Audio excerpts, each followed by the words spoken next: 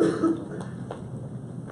just want to start by saying that David Lowery is a hero for all of us who have been fighting for artist rights, and he's got a lot of courage, and it moves me to be here, and I would come anywhere he asked me to come to speak. So I wrote this book, came out about 7 months ago, to give you a sense of how much things have changed. When it was about to come out in England, the publisher said, you should probably take the second half of that subtitle off about undermining democracy, because how did Facebook or Google have anything to do with undermining democracy? So, needless to say, when the paperback comes out next month, that's back in the English edition. So, as David said, I've had a kind of crazy career. I worked for the band, I worked for Bob Dylan, I worked for Janis Joplin, I produced movies with Marty Scorsese and Wim Wenders, and I even, through this last one, I famously was strangled by Harvey Weinstein at the Sundance Film Festival in 1996 in public over a movie. So I knew what a bully he was a long time ago. So I want to talk to you a little bit about, I come to this because I believe in artists, and I happened to see a musician friend of mine, Levon Helm, who was the drummer in the band. He made a pretty good living.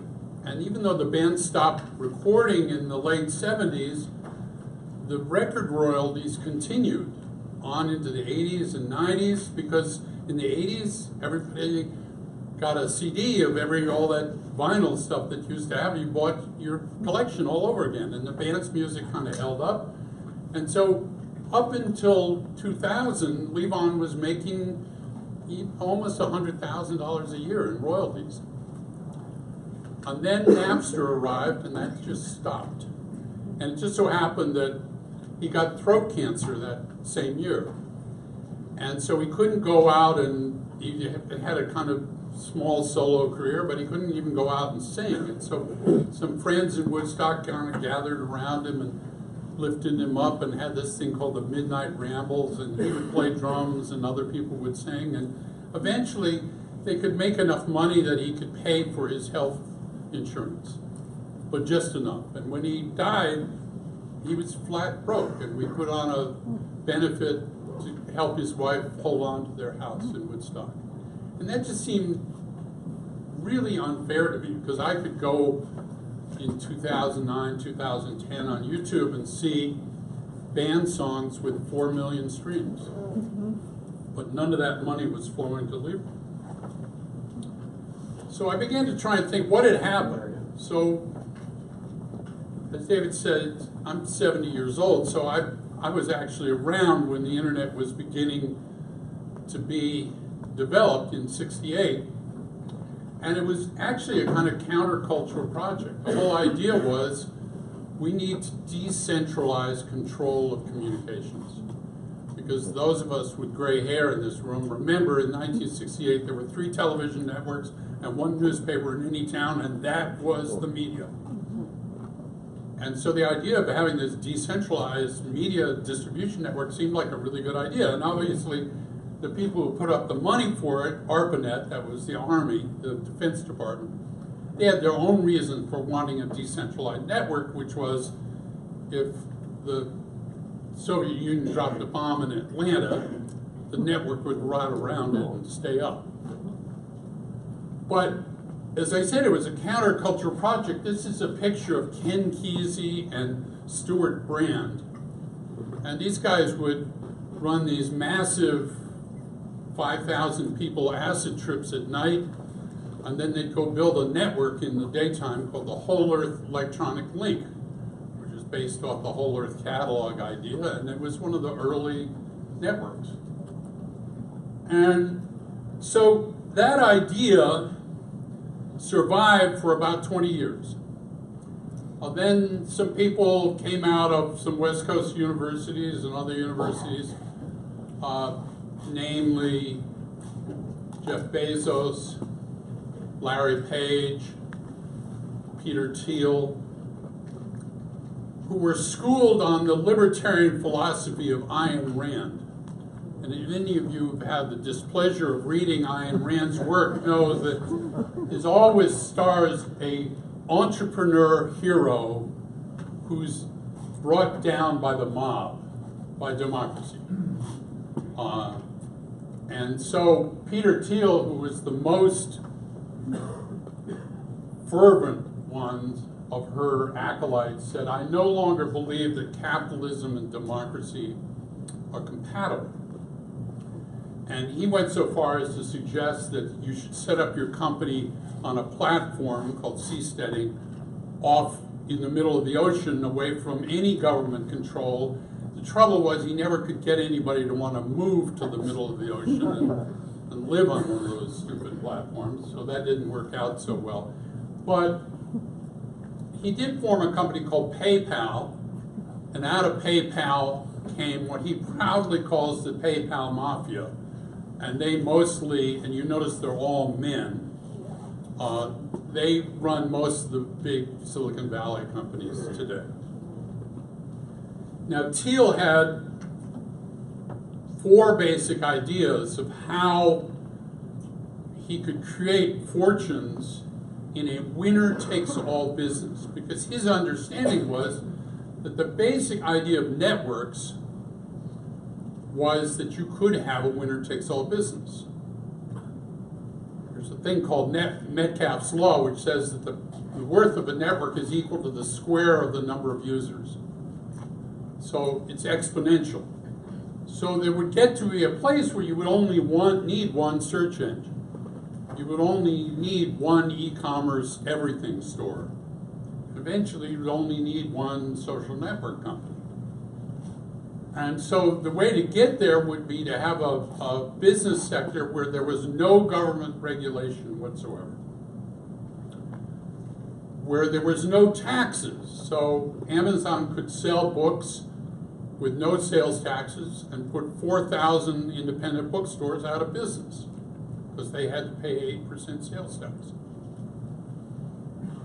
A business with no copyright. So what YouTube says to the music business is your content is going to be on YouTube whether you want it to or not. What you have to decide is you want to sign a quote-unquote license, and we'll give you a tiny little bit of advertising money, or else we'll keep the advertising money. That's not a willing buyer, willing seller deal. That's an extortion racket, and it's very successful. And then there should be no competition, because monopoly would be the perfect form of business. And so Thiel made the very bold statement in the early 1990s, and this is really before Google really takes off or anything, was that Silicon Valley would come to dominate the world economy in the future. He turned out to be right. So 10 years ago, the largest companies in the world were oil companies and banks and manufacturing companies like General Electric. And today, the largest companies in the world are all tech companies. And that was pretty quick. So then the question is, well, how did that happen, and what happened to the people that made all the content that made these companies so popular? Because people didn't go to Google just to look for cat videos. You could see entertainment, art, all sorts of stuff. So here's what happened to the music business since Napster showed up. 71% fall in revenues. Here's what happened to the newspaper business, even worse since Google showed up. An 82% fall in revenues. There are 50% fewer people working as working journalists today in America than there were 10 years ago. And of course, this is what happened to the retail business since Amazon came on the scene. So You know, that's the number of stores that went out of business last year, and this is the number of malls that are in danger of closing this year. And Amazon's dominance in the e-commerce business has just risen. Over Christmas, Amazon took 89% of all e-commerce sales in the United States. 89% to one company. So it's not like people stopped listening to music or reading books or going to movies or reading newspapers. It's just that the money got reallocated to the tune, I think, of almost $50 billion a year from people who made content to people, the companies that own these dominant platforms. And as you can see, the revenue streams of Google, Amazon, and Facebook go just the opposite direction of the revenue streams of the content business. And as Peter Thiel says, competition is for losers. If you want to build a lasting company, you have to build a monopoly. And they did. So that's Facebook compared to every other social network. That's Google's 89% market share compared to Bing, which is the little red line down at 3%. That's Amazon's share of the book business. And last year, Facebook companies or Google companies took 87% of all new internet advertising money. So what happens to the individual songwriter? So this is just an example. So you may think that Spotify is the biggest streaming music platform, but that's not true. It's YouTube. YouTube has almost 60% of the streaming music. And that's just audio files with a record cover on the front. And yet they pay less than 11% of the money into the streaming music business.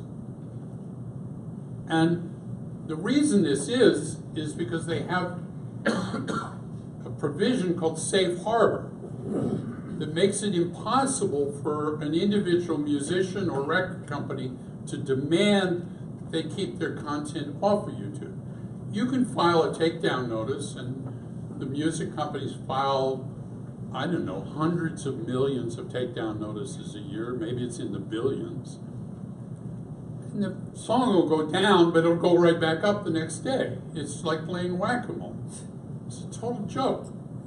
So if, for instance, you happen to have a very popular song and you could get 1 million downloads on iTunes, the record company or you could make $900,000. If you got 1 million streams on YouTube, you would make $900. That won't pay your rent in Athens, Georgia, I don't think. So there's another problem with YouTube. This is a Procter & Gamble ad on the front of an ISIS video. Now, needless to say, Procter & Gamble was a little disturbed to find that their ads were showing up on front of ISIS propaganda videos. When I started researching my book, there were 77,000 ISIS videos on YouTube. So last year, the advertisers began to complain about this. They could never get a straight story. Was the money they were paying to YouTube going to ISIS, or was it just going to YouTube? They knew they were paying for it, but they didn't know where the money was going. The same thing happened 2 months ago in the UK when it was discovered that there were 30,000 pedophile videos on YouTube, and YouTube's response when this was raised by the London Times was, okay, we'll demonetize those videos, meaning we'll take the advertising off so the pedophile video makers don't get the money from it. But, I mean, hello. So the subtitle of my book makes reference to the fact that these companies are undermining democracy, and I just want to give you one quick example of that. So this is a headline from the Washington Post from May 16th of 2016. So to remind you, this is in the middle of the presidential election. Up until that point, Facebook had human curators on the trending topics. But for 2 months, Fox News and Breitbart had been pounding on them to say, those human curators are prejudiced against conservative media. You have to get them out of the picture. And eventually Zuckerberg gave in and he took the human curators out. And you can see this little point, the little red dot down there, that's when he took the human curators out. Because needless to say, after that day, you could put up a post saying, the Pope endorses Donald Trump, and the computer didn't know that wasn't true. And as long as you could hit that post with 50,000 or 100,000 bots, it would go right to the top of the trending topics. It would go right to the top of Google's search algorithm. So it became true. And as Tim Berners-Lee, who was a friend and the man who invented the World Wide Web, says, those kids in Macedonia who were making $5,000 a week manufacturing fake news and having a website with a Google AdSense account and a Facebook page and the ping back and forth between the two, they learned very quickly that truth was much more clickable than untruth. Untruth was much more unclickable than truth. And so this was something that obviously one side of the political spectrum understood. As you know, Facebook had 2 embedded employees in the Trump campaign, and Hillary had none. So Trump and Bannon knew how to use this stuff, and the other side didn't, but that doesn't make it any good. So I want to talk about one other question. These people call themselves libertarians. But the question we have to ask ourselves is, are you free if you look at your smartphone 250 times a day? This is a very popular book in Silicon Valley called Hooked, and it's all about how to build addictive applications. A good friend, Tristan Harris, who was at Google as an engineer and quit because he realized that everything that they were doing was keyed towards addicting young people of your age to be constantly checking your phone. And it's a very simple scheme that looks quite like the Skinner box that you may have studied in Psych 101. If the mouse got a reward every time it clicked the bar, it would only click the bar when it was hungry. But the mouse doesn't get a reward every time it clicks the bar. Sometimes it gets a reward, sometimes it doesn't. That's like getting likes. So you don't always get a like every time you post something, but you check back to see the likes, and that's this random reward thing is the whole way that it keeps you working for Mark Zuckerberg for between an hour and 2 hours a day for free, manufacturing advertising profiles for him to sell to 2 billion customers. Karl Marx would never understand how that got around to happen. So what businesses are these companies really in? They're in the surveillance capitalism business. Data is the new oil. They're only in one thing. They want more data, and they want you to give it to them. And if you don't give them enough on your smartphone, then they'll put a smart speaker in your house. But it's not a smart speaker, it's a smart microphone.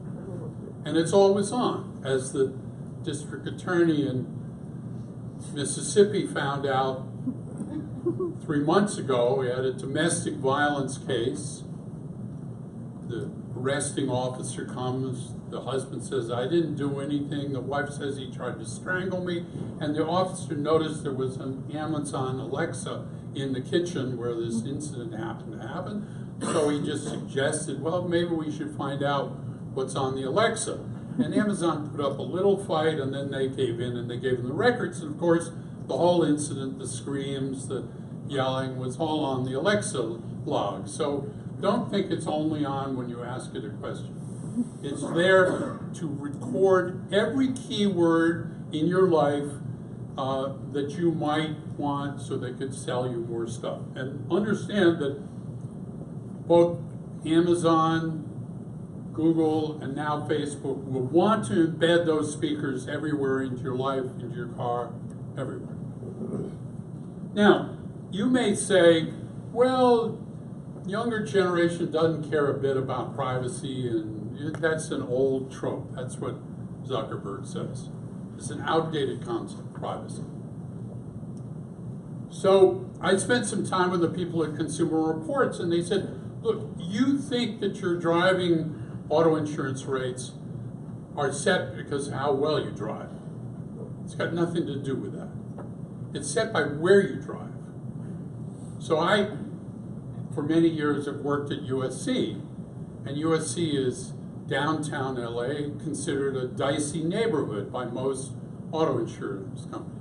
So my auto insurance rates are about 15% higher than my wife's, who doesn't go down to USC every day. Now, you know how they find that out. So you heard a little bit earlier about social credit, and I want to kind of let you understand that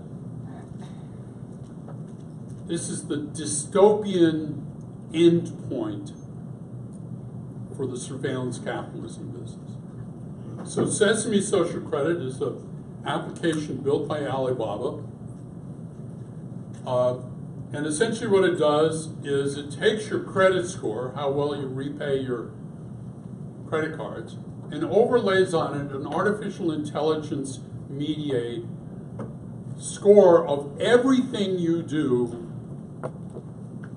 on the web and off the web from connected platforms.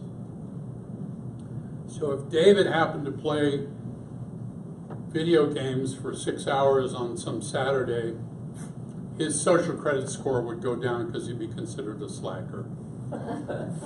If his wife crossed the street in Shanghai, in the middle of the street, jaywalking, and was caught by one of the ubiquitous facial recognition cameras, her social credit score would go down because she's considered a slacker. If Sandra happened to post something on WeChat critical of the Chinese government, her social credit score would go down because she's considered unpatriotic. Now you'd think, why would anybody be on this? There are 220 million Chinese on this service. Xi Jinping at the party meetings 2 months ago suggested that everybody in China should be on the service. And the millennials use their social credit score on their dating apps to prove that they're good, patriotic, and conforming citizens, which may tell us something about what you said about conforming citizens. Now, one of my guesses about this is, obviously, as anyone who's been in China knows, the ratio of millennial men to women is 3 or 4 to 1. So maybe it's important for a man to prove that he's very patriotic and won't get into any trouble with the government to get himself a wife. But that's the dystopian end. And by the way, Facebook could institute this in about 10 minutes if it wanted to. So here's my problem with what happens with the power of monopolies. There's a whole chapter in my book on how Google captured the Obama administration regulatory. The Assistant Attorney General for Antitrust came from Wilson Sonsini, which was Google's lawyer. The CTO of the government came from Google. The head of the patent office was Google's patent officer, lawyer. The head of the White House telecommunications office came from Google. It was like 28 people from Google just were seconded to the Obama administration. Eric Schmidt visited the White House 280 times in 2 years, 10 times more than any other CEO. And when Google got in trouble with the Federal Trade Commission and the staff was going to fine them for the same results that the Europeans fined them for $2.7 billion, the political guys got them out of trouble. So when the Trump administration came in, the leading candidate for FTC chairman was a guy named Sean Reyes, who had been the Attorney General of Utah. Good guy. Had only one problem. He had taken on Google once. And they basically just blackballed him. They vetoed it. And so they got Joe Simons, who's much more acceptable to Google, and he became the Federal Trade Commission. So I'm going to just end by one thought. We have had a bunch of discussion earlier about antitrust, and there was some notion brooded about, well, maybe antitrust in the old-fashioned Justice Brennan sense, that is, competition is critical, maybe it's outdated and it's anti-innovation. So I'm going to make the argument that Silicon Valley would not exist if it hadn't been for antitrust. So in 1956, again, only the gray hairs here will remember this, there was a monopoly phone company in the United States called AT&T. And in order to keep their monopoly, the government went to them and said, you have to sign this consent decree in which Bell Labs, your research and development facility, has to license for free to any American company or individual every single patent that Bell Labs has. Now, it just so happened that Bell Labs had the patent for the transistor, the laser, the satellite, the semiconductor, the cellular system. I mean, basically all of the foundational patents of the digital age. So out of those free patents came Hewlett-Packard, Texas Instruments, Motorola, Fairchild Semiconductor, eventually Intel, ComSat, a bunch of other companies that started Silicon Valley. Never would have happened if it hadn't been for those free patents. 20 years later, IBM was the dominant mainframe computer seller, and you could not buy an IBM computer unless you bought IBM software. In other words, they bundled the hardware and the software. So the government sued IBM and said, you have to unbundle these things. I have to be able to buy your computers and install other software.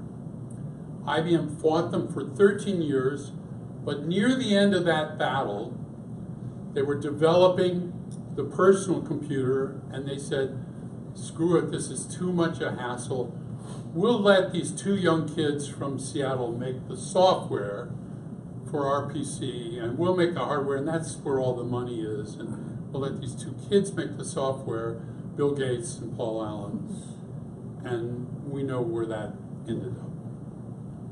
So then Microsoft becomes another giant, and 20 years later, and if you wanted to buy a PC, you had to use Internet Explorer, Microsoft's browser and search facility. You could not install any other browser on it. So the government sued them. And eventually the government won, and that allowed Google to enter the marketplace and become now, 20 years later, the dominant force. So it may be that we're in this 20-year cycle, and it's time for new antitrust efforts.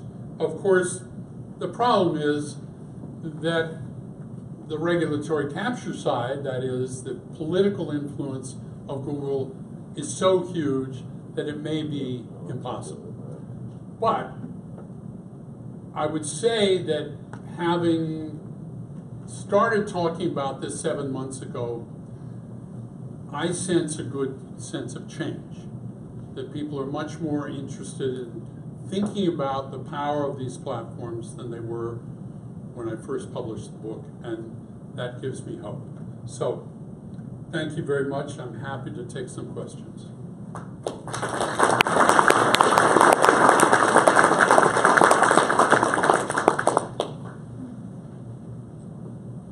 Anybody have a question? I'll start. David. So what, I know you're not, what would you do, what would you suggest we do to say Google or Facebook because I'm concerned that it's not that, I'm concerned that there's like all of these innovations that are not happening, that we'll never know that we're missing, right?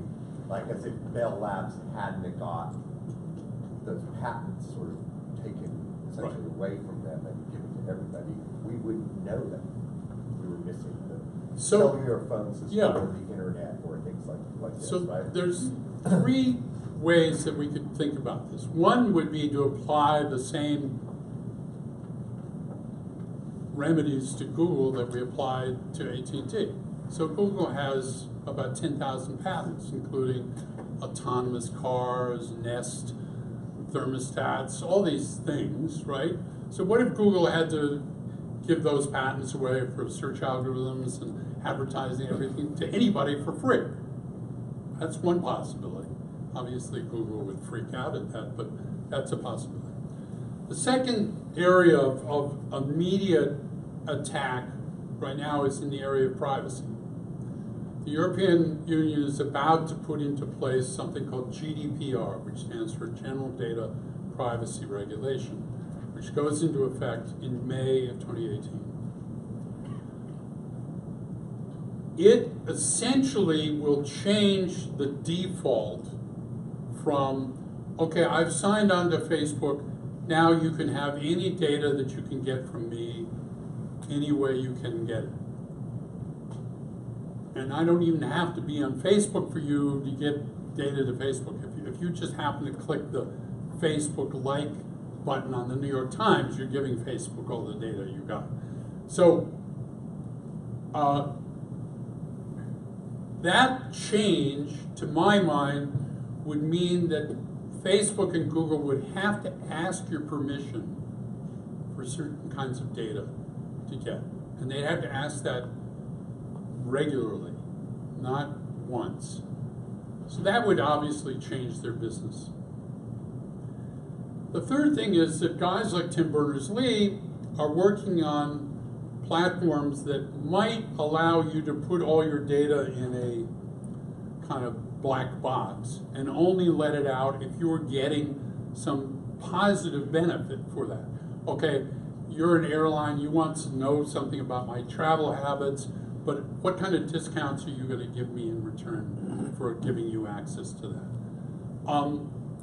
So that's one thought. I mean, the next thought from my mind is a very simple change to the safe harbor law, which would be what I call take down, stay down. And it's not my law, but it's an idea that if a musician says, I do not want my content on YouTube, then it becomes YouTube's responsibility to keep it off.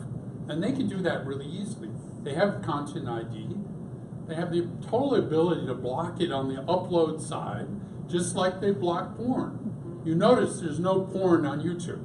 It's because they have very smart artificial intelligence algorithms that when they see a bare breast, it just shunts it into another queue, and a human looks at it, and occasionally it's a National Geographic film and it gets let on, but mostly it gets thrown in the trash. So these would not be hard for these companies to implicate and put in place. So, I mean, those three things are the core things without trying to change everything. I mean, one of the strange things that we've noticed is that, you don't know this, but Google, through its front organization, the Internet Association, fought for like 3 months a law called SESTA, which was essentially a law that would make it illegal to send people to child sex trafficking sites. And this would be a modification of the safe harbor. And Google fought it tooth and nail until at some point it just became obvious that fighting against having a law against childhood sex trafficking was probably a bridge too far, and so they gave up. But, you know, things are changing. We'll see. Yeah. When you were talking about the commercials on like ISIS pages and all that, Yeah. who did get the money? Who is getting Well, the money? Is it YouTube or? YouTube won't tell me. Okay. I've asked them multiple times. Yeah. They won't say if the money actually went to ISIS because ISIS had set up the page and set up the account. But my guess is it probably did. Right. Certainly the money in the UK case of the pedophile videos did go to the guys who put up the pedophile video sites. So, you know, these companies set up their whole advertising infrastructure to be frictionless. Anybody who's ever bought an ad on Facebook knows it's pretty simple. You just set up a page and you give them your credit card. And so there's no check-in. That's why the Russians could buy ads, you know, on Facebook for the election. You know, and so sometimes this notion that frictionless is great is not necessarily the right answer. Yeah. So you're talking about these different entities that are in the communications world and expecting them to be self-regulating in a way by passing these laws. Who oversees them from a government level? I mean, do we have the resources, do we have the money to actually oversee these people? So this goes to a discussion we were having in the earlier panel, which is two basic ideas about antitrust and regulation. You know, one says, okay, we'll allow big, huge companies to grow and get huge, but we'll regulate them. We'll watch them like we watch railroads and utilities and airlines and stuff like that, or cable TV. And I quite frankly don't think that works out so well. The other theory is, which was Justice Brennan's theory, which is if you have enough competition, then somebody would offer you a search engine that wouldn't vacuum all your data and retain it and do all that stuff. And maybe there would be some competition. If Facebook had to compete against Instagram and WhatsApp, maybe one of them would offer me a service that didn't, you know, vacuum everything I have and sell it. So, I mean, yeah, I would only say one thing. Right now, there is no market solution to the problems I'm posing. In other words, I don't believe if I asked everybody in this room to invest in a company to take on Google in the search engine space, I think you would all run to the door, right? You're not going to give me your money to do that, because if Bill Gates lost $3 billion trying to compete against Google, I'm not going to do that. So I don't think, so inevitably, I mean, the Europeans think there is a solution, which is, okay, we're going to tell Google it can't benefit its own services over anybody else's services. We're going to tell Amazon it can't push its content that it makes over the third-party contents that it's supposed to be selling. We'll see if that works. Yeah. Well, let's follow up to that. Speaking of the European Union's willingness to engage with these big companies, it's sort of developing a bifurcated system where it's one way in Europe and then another way. It's like the right to be forgotten exists over there and it doesn't here. How important do you think the EU's willingness to go up against these entities is in terms of what may happen on you know, this side of the ocean. Well, the big question then becomes, do the rest of the world follow a European model or do they follow the American model?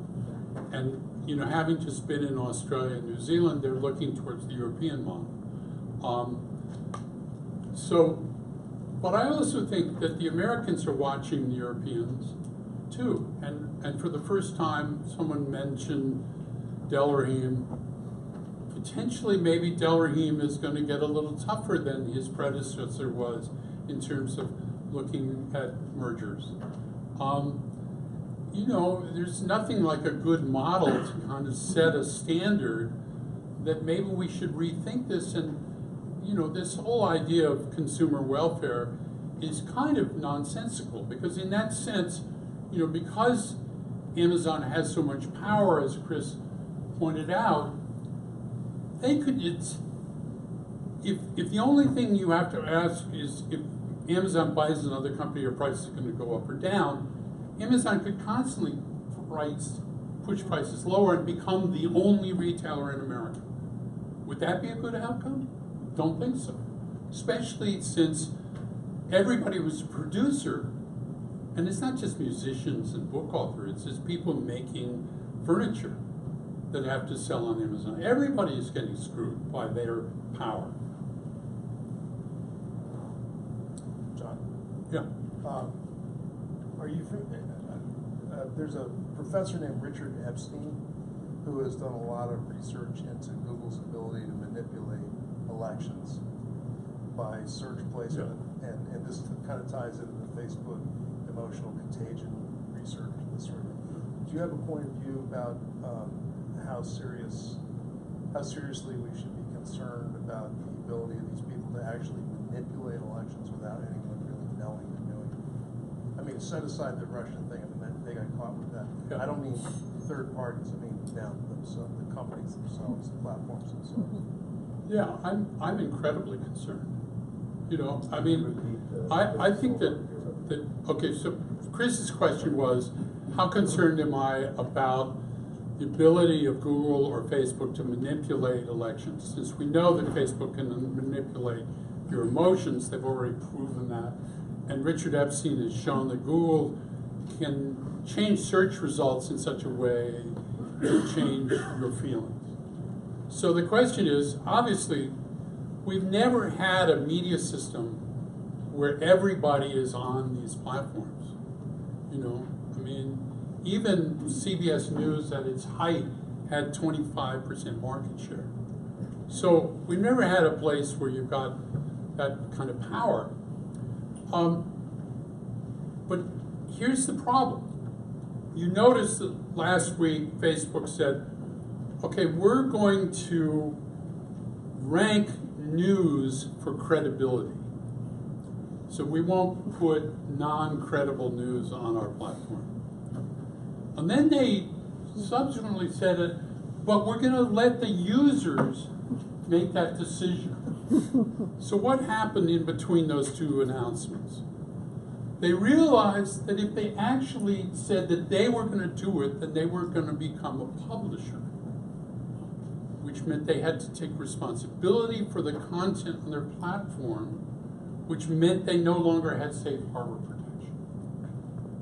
So they all of a sudden backed up. Now, obviously, the Breitbart InfoWars crowd can totally game that system, saying, InfoWars is totally credible, I vote for InfoWars, which they will do.